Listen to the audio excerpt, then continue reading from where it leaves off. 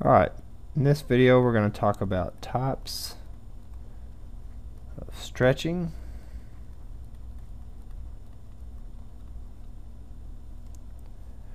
We're going to talk about static, active, dynamic, functional,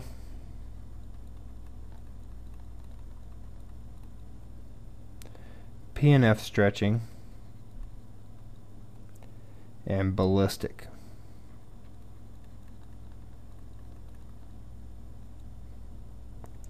Let's start with static. Static's probably one of the most common forms of stretching most people use. Typically it's best to do your stretching after you've done your workout, so you would warm up first to get the blood pumping and warm up the muscle. You would do your main activity, and then you would do your cool down at the end, and after your cool down or as part of your cool down you would do your static stretching. So static stretching has not been proven to prevent injury if done right before a workout. Now yes, static stretching can improve your flexibility, and having a greater range of motion will definitely prevent your chance of injury, but we're talking about as some sort of warm-up. Trying to use your static stretching will not warm up the muscle, and you've got just as high of an incidence of getting injured as somebody not doing a warm-up. But a warm-up has been shown to prevent injury. So let's go ahead and talk a little bit about static stretching. This one you're going to hold the stretch at the end of the range of motion.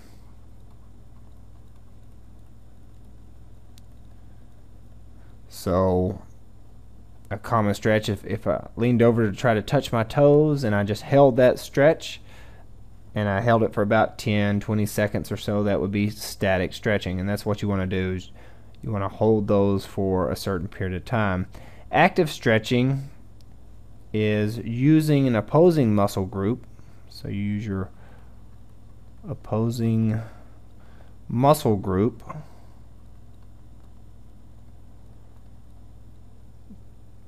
to perform the stretch. So a good example of that would be plantar flexion,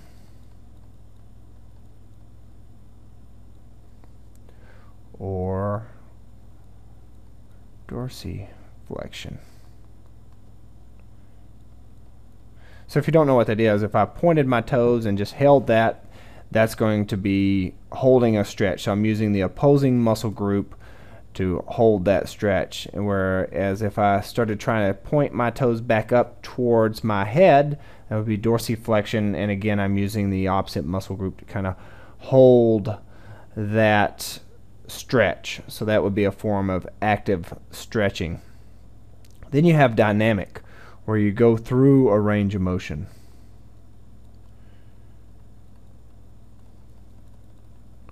So you travel through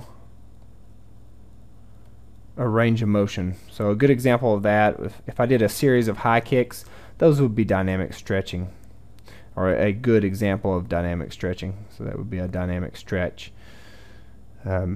Functional would be more sport specific. So that's probably the best example I can give. Sport specific. So going through those movements that you're going to use in your particular sport. So like a wrestler might do a bunch of lunges, and they would hold that lunge position to shoot for singles and doubles, because that's the same position they're going to use. So these functional exercises are most of the movements you're going to make during the activity that you're about to do. So they're essentially sport specific or activity specific if you're not playing a sport. And then PNF stretching stands for, see if I can spell this out, proprioceptive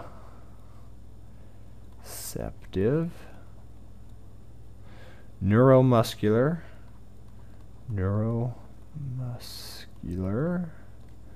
facilitation.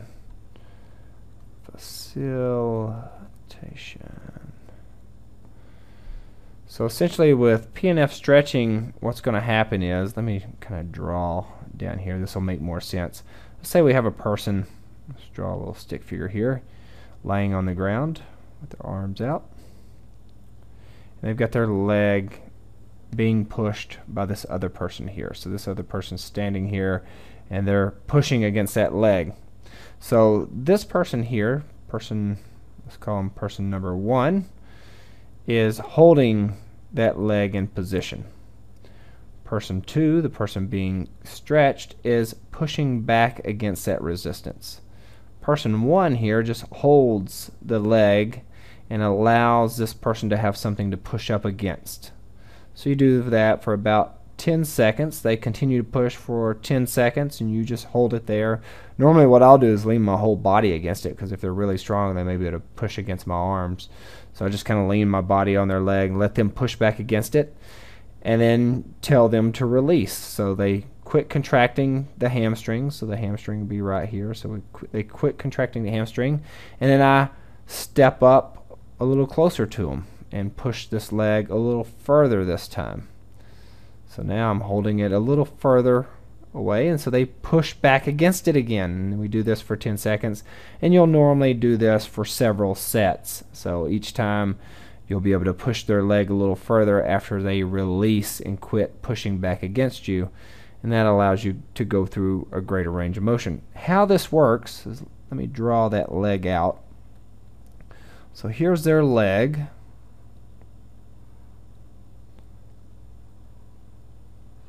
That I'm pushing against here. So I'm pushing against that or leaning against it. And here we have the hamstrings, which is the muscle group we're trying to stretch. So as they push here, and I just hold, so they're pushing in my direction, causing this muscle to contract, causing the hamstring to contract.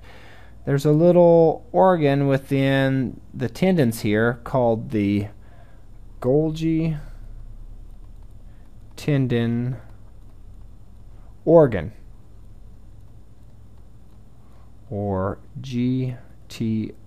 And what that does is it prevents somebody from tearing this muscle away from where it's attached. So if the tendon, and I'm just going to draw this out here, so here's the tendinous attachment. It attaches to the hamstring, so there's the hamstring and the Golgi tendons found in there. So if the tendon gets stretched too much and activates this Golgi tendon organ, it'll cause this muscle to relax. So that's what this person's doing here, is they're pushing back against me. It's contracting this muscle, which stretches out this tendon here and activates that Golgi tendon organ, and it says, you need to relax, muscle. And so the muscle relaxes and allows the person pushing to push your leg a little further after you quit contracting. So that's how that works. A good example of this is somebody that's doing some sort of arm curl. Now this isn't used in stretching, but this is how the Golgi tendon organ functions. Let's say I'm lifting too much weight and I'm curling this weight here, and it's way too much for what I can handle, and the bicep is about to tear away from where it's attached. Well, to prevent me from tearing that muscle away, that Golgi tendon organ will activate and cause this bicep to relax, causing me to lower the arm and quit applying force to the bicep so I don't tear that bicep away. So it's a safety mechanism. So that's how PNF stretching works. Let's talk about ballistic stretching. We've really moved away from ballistic stretching in the fitness areas because it's so dangerous. You still see it sometimes in gymnastics, but PNF stretching has really started to take over in gymnastics. But ballistic stretching, you'll still see it. So think of it as you're holding this stretch, but you're bouncing in the stretch. So probably the best example I can give to you is somebody that's doing the splits here. So here's a person doing the splits, but they're bouncing up and down inside the splits.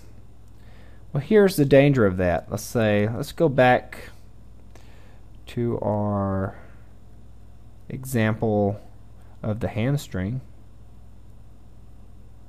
This is normally where a lot of these injuries occur. So here's our hamstring. And inside that hamstring, let me change colors, have little muscle spindles. And these are a different type of proprioceptor. Over here, we were talking about proprioceptive neuromuscular facilitation. Well, the Golgi tendon organ, the GTO, is a proprioceptor, and that's the one that you want to activate when you're doing certain forms of stretching. These muscle spindles are all found all through the muscle, and we do not want those to activate, or at least not when we're stretching. So if we bounce up and down in this stretch, at the bottom portion of our stretch, if these get stretched too much and they activate, they cause the muscle to want to contract and recoil. So if it contracts and recoils right at the bottom part of our stretch, or where we're at the greatest range of motion, it can cause us to tear that muscle, because it's going to contract right as we're at the deepest part of that stretch, and it can cause us to tear the muscle, and we don't want that.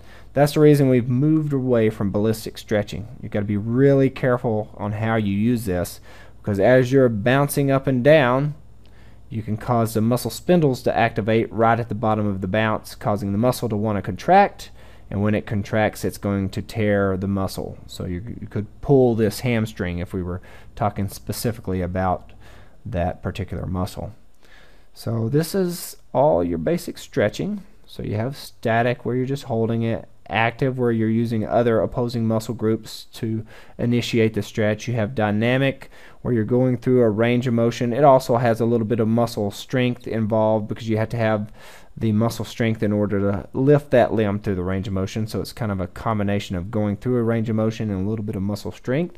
You have functional, which is a relatively new form of stretching. It's actually not new. We've always done this with calisthenics, but it's a activity specific stretch where whatever you're about to do, you go through those movements and kind of hold them. Then you have PNF stretching, which is proprioceptive neuromuscular facilitation, where we're talking specifically about activating the Golgi tendon organ proprioceptor. So that's the one we want to cause to relax the muscle, because if it gets activated, it relaxes the muscle. But ballistic stretching, we've moved away from it because it can cause a different type of proprioceptor to fire, which is a muscle spindle, and we don't want that to happen, because it'll cause the muscle to want to contract right as we're doing our stretch, which could cause us to pull a muscle or tear a muscle. So I hope this was useful, and I hope it explained the various forms of stretching and how you would use them, and I hope to see you in the next video.